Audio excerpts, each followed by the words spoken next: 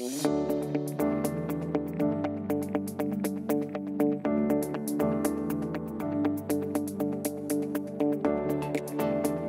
good morning, everyone. My name is Chris-Beth Cowie, the host of BizGrams and the founder of Empowered Flex. I'm super excited today because we have two dynamic female entrepreneurs who are in the STEM. They're scientists turned entrepreneurs. I love it. And so today we are graced with Stephanie and Kristina, the founders of Arbre. And how are you ladies doing this morning? Great, thank you. Very well. Thanks. Awesome. Thank you so much for being here with us today. Let's start with you, Stephanie. How or who or what inspired you to start this entrepreneurial journey? Yeah, that's a great question. As you mentioned, I'm a scientist by training. I recently graduated from the University of Toronto with my master's. I never really saw myself as an entrepreneur. The idea for our business kind of came serendipitously. I've known Kristina for years, since undergrad. And then we just decided to take it on, and it just felt like the right thing to do at the time. Like the idea was there, the business partner was perfect. So yeah, it kind of just happened for me, really, I think. Hey, that's awesome. And Kristina, how about yourself? Yeah, I have a similar story to Steph. I did my undergrad in neuroscience, and I'm currently doing my master's in psychology. So entrepreneurship has been something that's in the peripheries of, science and STEM. And then when we went on this trip and Steph had this crazy scalp sunburn and we couldn't find any product that fit like that need to protect your scalp outside of wearing a hat, it just felt like the right moment and also the right person to start a business with. Hey, that is super exciting. And just wanting to dive in a little bit about the STEM background. We oftentimes engage with a lot of young women, girls, and, we don't see them going into STEM as such. What advice or, message do you have for young girls in particular as they're considering future careers as it relates to STEM? Kristina, let's start with you. Yeah, I think for me, it's all about finding what you're interested in and what you're passionate about, and pursuing that. Like for me, I've always been interested in how the brain works, how the mind works and behavior. And I feel like from I was in high school, I just had this like one track focus to get into science. And through that pushed me to ask for help from, my teachers, ask my parents questions, and sort of get involved in things that would help me get to the position I am now. So my advice is just, find it and push yourself to get there. Hey, that's awesome. Thank you so much. Stephanie, how about yourself? Yeah, I think I have a unique experience that I've been very lucky to have a lot of female mentors along the way.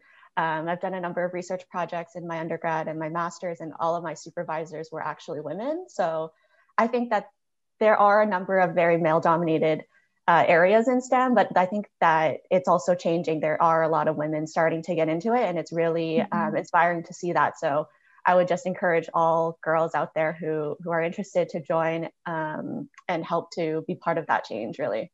I know one of the things that you're passionate about is talking about education-based communities, and with a primary focus on social media presence to provide consumers with evidence-based information about sun care, sun protection, safety, health, all of these things. So what would you like to share with our viewers today about, evidence-based information as it relates to sun care? I know one of the things that I had in my mind as a Black person, I don't need sunscreen because, I'm good. But I've soon learned that is a myth.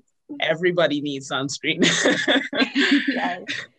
Yes, absolutely. I think through starting this company, Steph and I found that a lot of people don't realize that they need sunscreen because of, like where they may live. If you live in Canada, a lot of times we grow up thinking we don't need sunscreen in the winter, or, if you have darker skin or you don't get sunburns very often. That was my experience. I hardly get sunburns. I didn't really grow up wearing sunscreen. But sunscreen is really important to in preventing skin cancers. And skin cancers are one of the most common cancers in Canada, but they're also the most curable cancer and preventable by wearing sunscreen, doing your regular skin checks, consulting your physician if you see something that concerns you. And I think in terms of our education-based community, we really want to take this information and disseminate it in a way that's fun and easy to understand to every and anyone. So tell us, on your entrepreneurial journey, what would you say have been some of the challenges that you've experienced and the learnings, that the lessons that you've learned along the way or currently learning? Stephanie, let's start with you. Yeah, I think the biggest challenge when Kristina and I started, because we came from a STEM background, we didn't have a traditional business background. We knew of the different elements that we needed to start a business, but we didn't know how to piece them together. Definitely in our early ideation phase brainstorming, it was all these different pieces. We knew we need to do marketing and product development and manufacturing, where does that fit it? We thought of everything, but we just didn't know how to pull it together. And plug for Leap Startup League, it was great experience for us because it gave us such structured programming, literally how to do everything step by step to set you up for success. So I think in the beginning that was a huge challenge, and it definitely seemed like it was going to be really hard for us. But I found that with those types of resources, at an incubator or having different mentors, going to different talks and sessions and workshops, helped a lot to break it down for everybody to understand how you can set up and run a business and make it a reality. Hey, that is awesome. How about yourself, Kristina? Anything along the journey for you currently? So you all went through that business training program. What would you say are some of the current challenges and the lessons that you're learning through at the moment? Yeah, that's a great question. I mean, one of them has been, working remotely and being separated from each other, because when we started this business, Steph and I were both in Toronto. We were able to meet in person, test things out in our kitchens. And now we're having to sort of learn how to use a whole host of online tools, which has been fun and really exciting.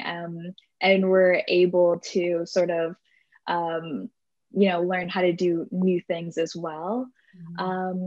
And another challenge, I think has been recently has been figuring out how to sort of implement our plan in terms of learning how to go about looking for a manufacturer and going through those specific details of starting a business for the first time and creating our own physical product. But even though it is a little bit challenging, we're learning every step of the way, and we have a great support system.